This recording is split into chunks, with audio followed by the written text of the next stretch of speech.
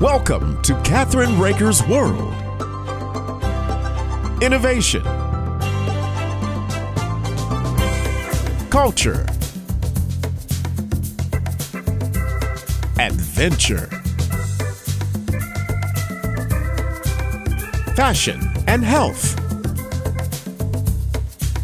artists, destinations, traditions.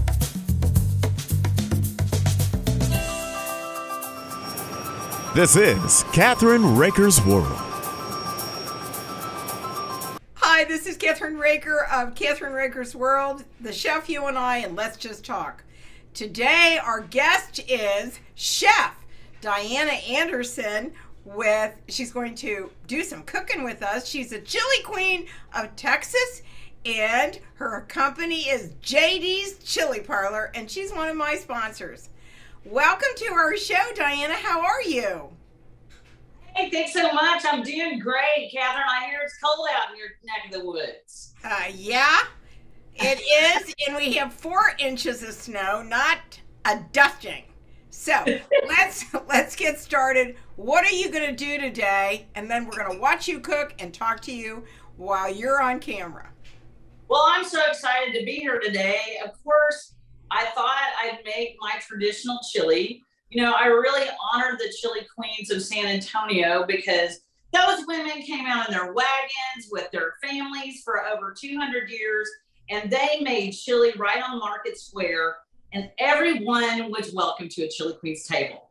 They made the most amazing chilies, and as a matter of fact, they really are the mothers of Tex-Mex. So they're just their story is so touched me that I understood at a certain point after about 3 years of research that I was living the same life. My family and I went out in New Braunfels, Texas, and we sold red wine blackberry chilies, pecan smoked whiskey chilies, all kinds of great crazy chilies. And we love carrying on the tradition of those great women. And of course, the state dish of Texas is chili. So today I'm making my original. And Kathryn, this is an all natural product. So there's no preservatives. I'm just using apple cider vinegar, local honey from my really dear friend, Todd Youngblood, who just has a great honey ranch. And then our big 5 pepper signature blend. And that blend is really what makes this chili. Turns out, Kathryn, to make a great chili, you have to have great chili peppers. That's for sure. You do have to have great chili peppers. So what do you now you're going to show me the chilies, right? I am. So I brought just a few today for y'all to see. So this is an ancho chili, and I'm going to try to bring it here a little bit closer. It looks like a big rain. Yeah, isn't that beautiful? It's beautiful. That's a dry chili, though. It's a dry chili, and originally, of course, in its fresh state, it's called a poblano pepper. Oh yeah, and I use poblano peppers all the time, and they're green. They're nice and mild. Well, once they dry in the sun, they take on a sweetness and a richness and a real earthy kind of I don't know, it's just a real earthy flavor, and I love that deepness of the ancho pepper. So that's one of my starters of the show. I definitely put that one in there. And then here's another pepper. This is the New Mexico pepper, and just a great all balanced pepper. It's got a little bit more heat. The poblano is pretty mild, and New Mexico is bringing a nice little bit of heat there. And then I love the guajillo. This is a little bit brighter pepper. Definitely going to have a little bit more heat. It's going to bring just a little fruitiness to it. And so I love that pepper. And I also, of course, do the Darable. This was going to kick. This little guy right here. It's going to kick you, baby. That's for sure. I don't put too much of this in. That's not. So these dried peppers, of course, were the base of what we did. We hand, made these beautiful chili pastes. We first really got started, and from that paste, we, ran that through our whole line. So just beautiful chili pepper, and then of course a big comino, Mexican oregano, black pepper, paprika, spice profile that rounds out that total chili. So we did all the work for you. It took us 9 years to get to this point. This is the best chili right now in Texas, and I think it's the best chili in America. I think so too. So what are you cooking over there on your immersion heater? So I just got a little bit of ground that I've already browned, and I'm using a 90-10 hair sirloin. I love to shake my rancher's hand. So Be Healthy Meats, a Longhorn company that I've been at the farmer's market with for so many years. I wanted to celebrate him today because his family raises just beautiful Longhorn down in Pearsall, Texas. And we also get our prickly pear juice from there. So their meat is going to be a little bit sweeter maybe than your just normal ground, but any great 90-10 will do. Of course, grass-fed is the way to go if you can. The better your meat in a chili, the better your chili is going to be. Now, what are you going to do next to it? So I kind of left off onions and garlic. I know that some folks have an allergy. I know you do to garlic, so I'm leaving that part off. A lot of times I'll saute, and you can do whatever saute you want in here. Today I just left it off because really all those spices are already in our chili. And I'm going to go ahead and start again with the original today. And you're just going to pop off the lid. I've already got this beef really nicely browned. Diana, I have a question to ask you. Do you have to have the blender right in front of you? Oh, no, not at all. Here, I'm getting ready to make a crema here in a minute, but let me just put it in. And so I just put that whole jar in there. This is 1.5 pounds of meat here, Kathryn, and it's going to make chili for a family of 4. So this little jar packs a big punch. It's a concentrated sauce. You're going to want to add, I've already measured this out, 1/2 cup of water. And then just put your lid back on. Give it a good old shake here. Get all that yummy goodness out, and then pour in the rest of that moisture. And now all you do is simmer uncovered for about 15 minutes. Okay. And those flavors are going to really start to meld in there. You just want to do a low simmer is all you really need to do. And just incorporate your meat in there. Now, some people use 2 pounds. If you want to stretch this out, the chili will definitely take it. It's big flavor here. So you can stretch it if you want to. Some people just use 1 pound because they want it to be a little more soupy. So that's kind of up to you, but I suggest 1.5 pounds. So I'm getting it all worked in here. Let it really just move around here. Let that simmer. So that's going to simmer, like I said, for about 15 minutes, and then you're good to go. So you have an incredible healthy meal for a family of 4, the most flavorful chili right now that you could ever have, all natural, and you can serve it in so many ways. And that's what I'm going to do next, is really show you all the terrific ways that we can use chili. Okay, so do that for me, would you? Sure. I was going to make a crema, though. Can I make the crema now? Yes, you can do that. Okay. Yeah, let me do that next. That way we can get the blender out of the way. All right. So you're making a crema. I'm going to come back on the screen for a minute. You're going to make a crema out of what, Diana? Hang on just a second. Let me grab my salt. It's sour cream. You could use yogurt. It's 2 limes and 2 avocados and 2 jalapenos is what I'm doing right now. Okay. Go right ahead. Right. So when I'm thinking chili, I'm always wanting to come up with different cremas. I love to do a habanero honey crema. Sometimes I'll do a guajillo crema. Today I'm doing a standard crema that's my go-to. At all the events I do, all over town, all over Texas, I bring an avocado, lime, jalapeno crema. And it is just so divine. It's just a great counterpoint to the chili. And so it's super easy to make. I'm just doing a whole pint here of sour cream, but you can use yogurt just as well. That's sour cream light that I'm using. And then 2 avocados. This is going to give it just some really richness and super creaminess. And then I like a lot of lime, so I'm going to kind of guess here it's a lot. So maybe 2 tablespoons or something like that. And then just to taste a little pink Himalayan sea salt. And while I'm doing that, just remember I've got chili cooking. So you do want to stir your chili around a little bit in the simmer. Oh yeah, that's starting to look great. It's starting to smell great. It's going to just fill your whole kitchen with great essence of chili. Okay. All right, so now I'm doing jalapenos. Now I'm going to do this and you can count. You want a whole one? You want 2? What do you think, Kathryn? I don't know. You're eating it right now, so I'm not. My husband's eating it, which means I'm going with 2 whole avocado. I mean, 2 whole jalapenos. Wow. Because he's a hothead, I'm the sweet, and he's the heat. Absolutely every day of the week. Okay. So you're going to blend that, right? We're going to blend this now. We're going to blend this until it gets nice and smooth. We'll cut out the noise. Go ahead and blend it. Go ahead and blend it. Right.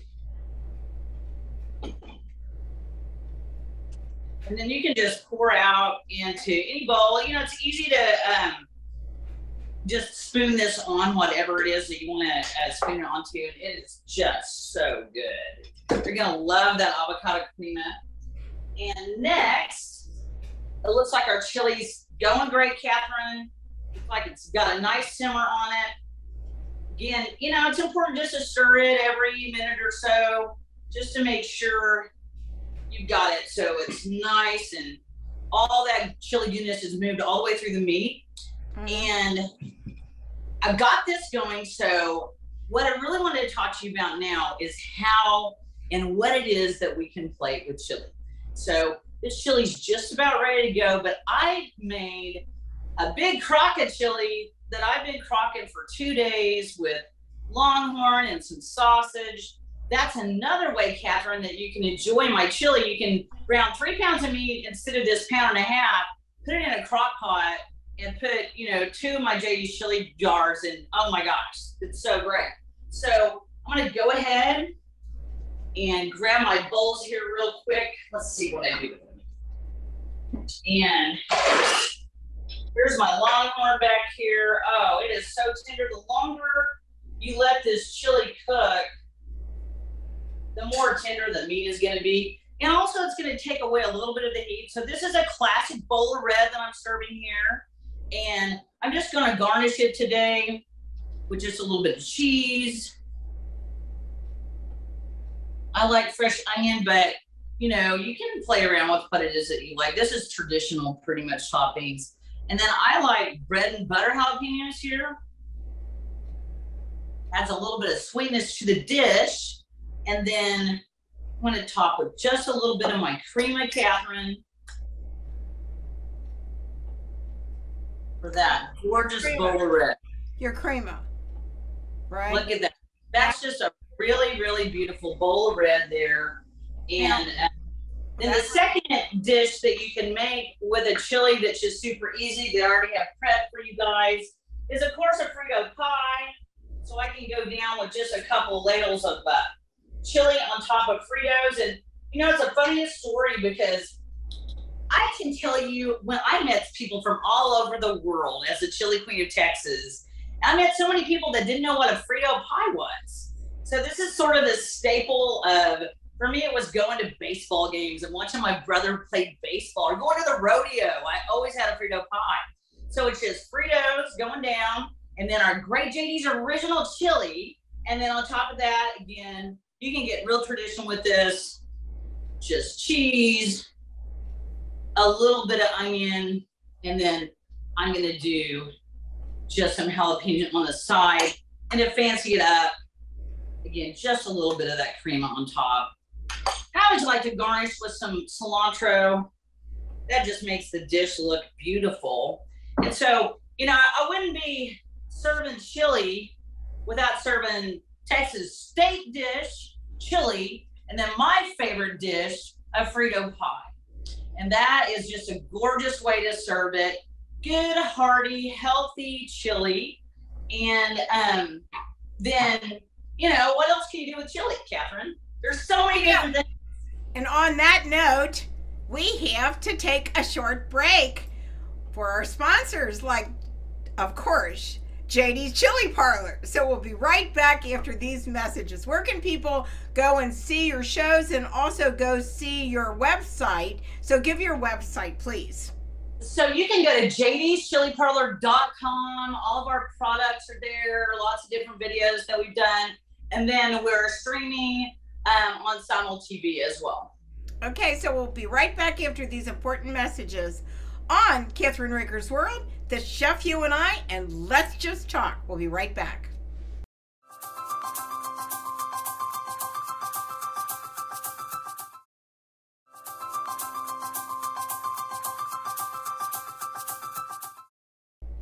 We are back on Let's Just Talk, the Chef You and I, and Kathryn Raakers World, with one of my best chili queens. She's the chili queen of Texas, and her name is Diana Anderson, and JD's Chili Parlor is the name of her company, and she and her husband started it, and they travel all over, and you can get their products online, plus in many stores. So tell us what you're doing next, if you don't mind, Diana. Oh, you bet. Well, you know, my husband is from the North. I married a Yankee. I hope that's okay to tell everybody. I'm a Yankee. Oh, yeah, I forgot. Yeah, you forgot, right. Anyway, no, he is from Minnesota, and he loves stews. So, you know, during COVID, I can't tell you how many arm roasts and all different kinds of stews I made for the boys. And at one point I was like, well, why am I not putting my JD's original or my red wine blackberry in and just making a regular stew, just like you would a pot roast, but instead of the water, add in my chili fixings. And so I did it, and it's a chilified pot roast, Kathryn. And what I do with it, I just take, I brought my crock full. I made this yesterday. It's been cooking for about 12 hours or something like that. Mm-hmm. So I'm just going to go in, and this is grass-fed, beautiful, pasture-raised chuck that I'm using, and just carrots, onions, and little baby tomatoes. I'm sorry, little baby potatoes. And so I just do a ramekin about halfway full. And what I'm doing is a little baby shepherd's pie. So then I'm just going in with a little bit of mashed potato, and then right over here, just again, you know, add in some cheese, and then you just bake that off. And look how cute this is, just a little baby beautiful pie with so cute, and it's so delicious. It's just a great way to kind of spice your life up again. You know, you can do only so much with a pot roast, and then it's like, wow, if you're a chili queen, let's just chilify it. And it just turns out delicious. Especially, I love this one with my red wine blackberry chili fixins. That just goes great with beef. It's fantastic. So that's another great dish that you can do with chili. And now I thought I would make a vegan chili for all the vegans out there. Of course, Kathryn, you can make my chilies with turkey or chicken or beef. You know, take your pick, or of course, you can use 1.5 pounds of vegetables. And my chili fixins are vegetarian, so you can have a terrific dish that's all vegan. So what I've done is roast a ton of vegetables, and I've done that in a really nice olive oil or avocado oil, Kathryn. And then I'm just gonna tell you the veggies that I did in here. You can really just decide on your own. I really like broccoli and cauliflower because it gives it that great texture that you want for a chili, right? So I start off with that, and then usually I'm adding butternut squash, like 1/2 butternut squash. Mm-hmm. And I let all that stuff roast. I'm doing, of course, poblanos in here, mushrooms, carrots. It's just a big cacophony of vegetables. And, you know, to make it hotter, you could do serrano if you wanted to. Kathryn, bring some heat to it. If you wanted to, you could add hatch pepper. This would be a great dish for hatch pepper too. So use your imagination. I usually build it around the cauliflower, broccoli, carrots, and mushrooms. And then I have done turnips and beets and Brussels sprouts. So I made this one that's got 14 vegetables in it, and it is outrageous. But I'm just using 5 or 6 here, and all you do is roast it off. 375 for, let's see, about 25 minutes. The butternut squash is going to be a little bit longer than that. And this is an easy way to do this because, you know, instead of sauteing, what the roasted vegetables do, Kathryn, is really make it all a little bit sweeter. And you get to use all those great juices with the avocado oil. I don't throw any of that away. So I'm using avocado here too. I'm just going to pour the veggies in after my oil gets a little bit hot. Oh, yeah, it's almost like a stir fry, wouldn't you say? So this is, yeah, it's kind of like I'm stir frying back into it. And you may need to add just a little bit more olive or avocado oil here, just to make sure you got enough to coat the veggies is all I'm doing. Look at all those pretty colors. Mm-hmm. And I have so many vegan friends that just love this dish, and I serve this in stuffed peppers sometimes. It's great that way. I use this chili to make enchiladas, burritos. I mean, anything that we do with a traditional meat chili, you can do with a vegan chili, and it's just a super, super healthy dish. So what do you say we pop open the red wine blackberry chili fixings here? Okay, go right ahead. All right. So I love this combination. The Merlot is fantastic. This makes it a little fancier dish. It now becomes a little bit of a French fusion. So I'm loving to play around with, you know, different styles of cuisine and incorporate chili with that cuisine. About a half a cup of water too. You're going to add back into it. And this is always, you know, you can make it a little more soupy or less soupy. That's up to you. Mm-hmm. You know, you can, and some people like a looser chili. Some people like it with a vegan. I tend to not add as much water because sometimes you get quite a bit of juice, you know, with the vegetables. But look at that. That looks beautiful. Oh, yeah. Now, how long do you cook that for, Diana? Same thing. It's just going to be uncovered 15 minutes. And y'all, this vegan chili is just up. I can smell that red wine in there right now going. It is, yeah, just about 15 minutes and it's going to be ready to plate and ready to go. And, you know, I could take you through you could do exactly the same way I did it. You could have a traditional bowl of red like we did with our beautiful first dish. So you can just make a vegan bowl of red, no problem. Or you can make a vegan chili pie. At festivals, I used to do something called a half and half. So half vegan and half meat Frito pies, which are kind of fun to make. Or you could definitely make, you know, the shepherd's pie and make it a vegan dish as well. But with the vegan dish that we're doing now, one of my favorite ways to serve it is over a fusilli. So just a little bit of beautiful pasta. And this pasta I get from my friends at the New Braunfels Farmers Market. It's a Texas pasta company, and they use durum flour. It's just a really high quality product. And with this vegan dish, I think it's going to be great. So this could go a little bit longer, but I'm just about ready to plate this. Well, that would be a good idea. Here we go. Oh, look at that. Oh, that's gorgeous. Isn't that pretty? Yeah. Here we go. And then, you know, you can sort of play around with what cheeses to put on there. Some people may want to use some Parmigiano. Monterey Jack would be good. This is a 5-pepper Mexican cheese here that's got everything from Endero to, you know, queso fresco, a lot of different Mexican cheeses here. But you can really play around with this dish. You could, you know, make it a little bit more Italian if you want. And you could certainly add basil to this dish and a little bit more tomato and make it really more toward an Italian dish. So that's one of the cool things about working with chili that I love so much, Kathryn. The sky's really the limit.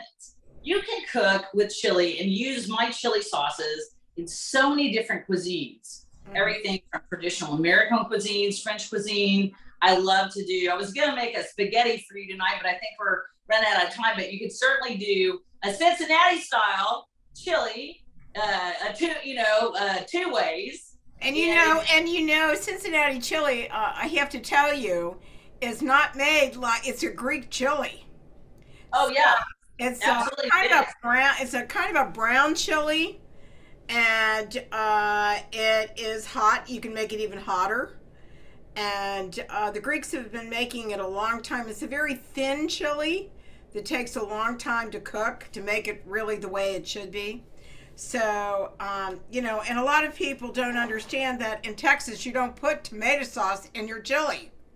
Am I correct? Well, not a true bowl of red. Yeah, a true bowl of red is suet, pepper, onion. Some early cultures, of course, use garlic too, and then whatever meat they had. I mean, the early folks that were here, they probably used goat or rabbit or whatever they could find. Or they could hunt. You mean, right? Right. Deer chilies were really popular early on. And then, of course, when the cattle trails came through San Antonio, that's when the cowboys started hanging out with the chili queens and planting peppers all up and down that cowboy trail. And that's where chili bricks were born. And so there's just been, chili has kind of been the crossroads of culture. And it definitely is a celebration of my hometown, San Antonio here. And it's a celebration of those early chili queens that went out with their families and just did a beautiful thing, making just a gorgeous, one of the first fusion dishes of America. And it's just a joy to be able to bring all these chilies today. And you can find my products, like I said, on jdschiliparlor.com. We've got 9 different chilies, 9 different enchilada sauces, and also a Bloody Mary mixer called it Chili Mary. So it's been super fun, Kathryn. And thank you so much for joining me today on Kathryn Raakers World, Let's Just Talk Radio, and the Chef You and I. Thank you so much, Diana, for what you did today. And I know that you had a very, very busy day doing it. And thanks again. Oh, it's so fun. Thank y'all so much. And thank you. We'll see you soon. We'll see you next time on Kathryn Raakers World, the Chef You and I. And let's just talk. See you soon.